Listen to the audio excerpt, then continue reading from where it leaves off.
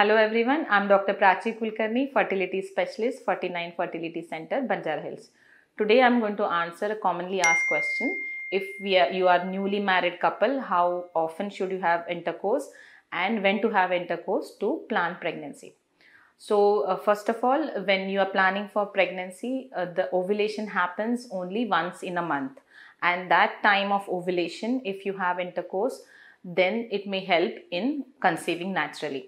So how will you know about ovulation? So ovulation can be detected either on the ovulation kits, which are LH kits, which are available with the chemist. So you can start using that ovulation kit from 9th day of your cycles till you see the two lines. Once you see the two lines, that means you are around the time of ovulation. So when you see the two lines, you should start having alternate day intercourse for the next 3-4 days. So this is based on the LH kit which is available with the chemist. Other than that, how will you know about the ovulation? If you have regular cycles, what you have to do is you have to minus 14 days from your next expected period.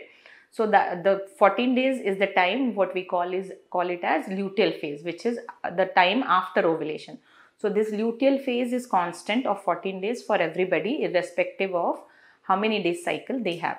So your next expected period date, if you know, then you can minus 14 days from that date and you will know around your time of ovulation. So on that day, 2 days prior and 2 days later, we again ask you to have alternate day intercourse.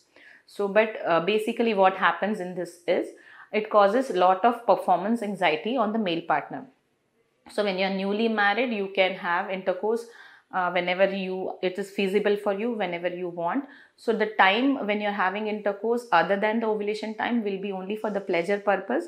But whatever intercourse you're having around the time of ovulation, the sperms will survive in your reproductive tract for 2 to 3 days. So that will help in conceiving naturally. So basically what we advise is, if you're newly married, just maintain a regular intercourse frequency of 2 to 3 times a week, irrespective of your ovulation day.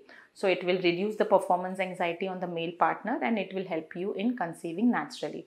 So this is about how many times and how frequently you should meet if you are newly married. Suppose after a year of having a regular sexual activity of 2 to 3 times a week, if you don't conceive, then please visit a fertility specialist. Get both of yourself evaluated, like male partner and female partner together.